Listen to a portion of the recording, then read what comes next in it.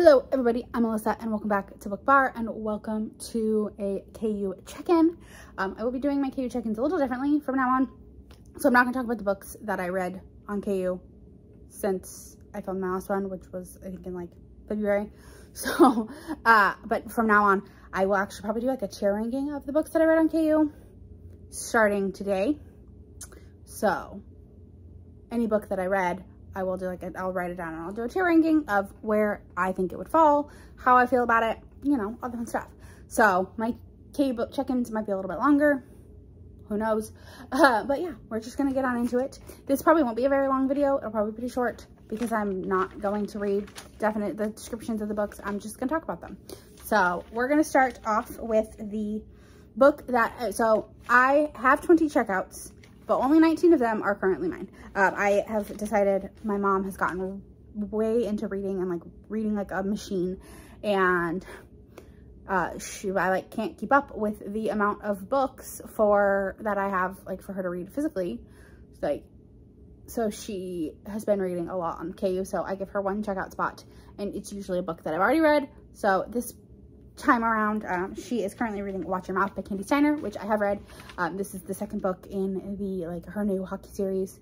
I don't know what it's called, but it's the second book, and this is a teammate's little sister road trip romance, Grace and Jackson, and it is adorable. And there's like an 8-year age gap. I loved it. I had a great time with it. Stay tuned for my mid-month wrap-up to find out my full thoughts. So my mom gets one spot, and that is currently the book she has checked out. So I might tell you what books that I've checked out for my mom as we go, but like I'll do like a level for her. But for now, that's the one she has checked out. I think her next book that she wants is Ivan by Sophie Lark, so we'll see. I have read that one also. But then the book that I am currently reading is Tame, the Heart by Ava Erickson. This is a cowboy small town romance set in Montana. It's fantastic so far. I'm like 40-ish% of the way in and I'm having a great time with it.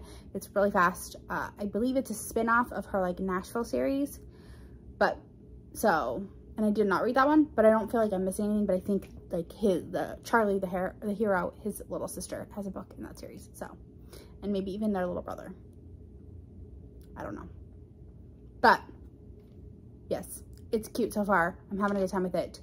The heroine is named Ruby and the hero is Charlie, and it's adorable. She's helping out with like his social media, and yeah, I'm having a great time. Then the oldest book on my KU, which might have even been on my last KU check-in, is The Last Kiss by Anna Bloom. I don't think it's on KU anymore, so that's why I have not removed it. I kind of went through recently and just was like, I'm tired. I don't want to read any of these. None of these sound good, so deleted everything. But I kept that one because I don't think it's on KU anymore, and as long as I keep it on my Kindle Unlimited, it'll stay there. But once I delete it, and if it's like pulled off, I won't be able to read it. So I kept it for that reason. So yes.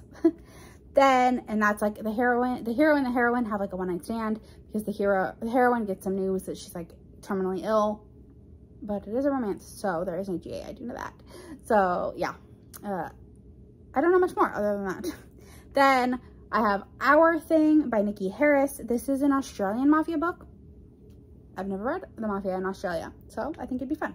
Then I have Wild Pitch by Giraldo. This is a baseball romance. I love baseball romances. They're probably my favorite of all of the sports romances because baseball is my favorite sport. So yes, and I believe that she also is on the baseball team. Like they're both on the baseball team, which is very interesting. So I don't know if it's like club baseball or what, but I'm excited for it either way. Then I have Almost Him by SM Shade. I heard that I was like scrolling through Kindle. It was like books you might like.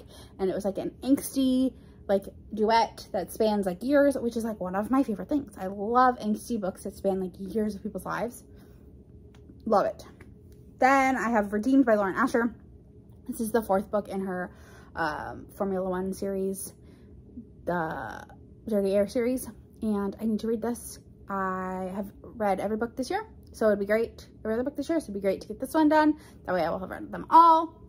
It's a series I can call completed. But yeah, it's Santi's book. I know that. And something happens to him and he's in a wheelchair. So, yes.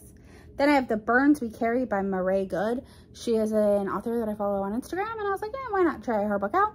And I believe that the heroine is pregnant. And like, I don't know if the father is the hero or what. So I know the heroine's pregnant, and I think it's like a small town, enemies to lovers vibes. Then I have Blood Mercy by Vela Roth. This is a fanro with vampires, and I've heard nothing but good things, so I need to read it. It's on my November TBR. Hopefully I get to it. Then I have Even If It Hurts by San Mariano. This might be for a video where I possibly read books that have the same title, because there's another book called Even If It Hurts that sounds really good that I need to read. But this is a not dark mafia. This is like a dark bully romance. I know that Dare is compared to Carter Mahoney, and like some people say that he's worse. Some people say he's not to the level.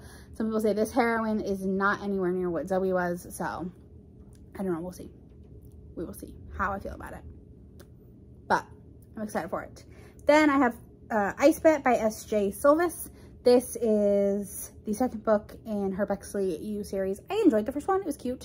It was like fake dating. This one is Coach's Daughter, and I love a good taboo angstiness, and that's exactly what I feel like this is going to provide. So yes. Then Only for the Week by Natasha Bishop. This is Brave Him in Love and Words has talked about it and really enjoyed it, and it's on the shorter side, so it's like 250 pages, which is good. And this is I believe it's like the heroine's sister is marrying her ex, but like she doesn't care.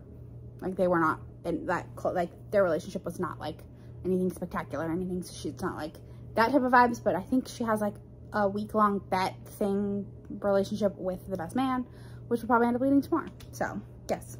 Then I have One Night, One Bite by Dria Anderson. This is like a black love vampire novella. It just sounds fantastic. So it's there. I will probably read it soon. It's only like 80 pages, so I could read it in one night, but it is on there.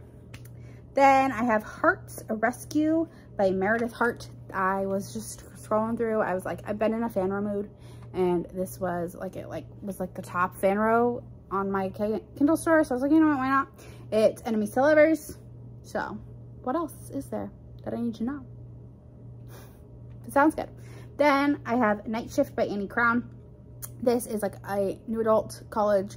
I think he plays basketball. She is like works at the library, the school library. And yeah, it sounds good. It sounds cute. It sounds fun. Then I have Nero by S.J. Tilley. This is a mafia romance where I'm pretty sure the heroine's curvy. It's like all different mafias, I believe. I could be wrong. Don't quote me on that. But I know that the heroes are super possessive of their women.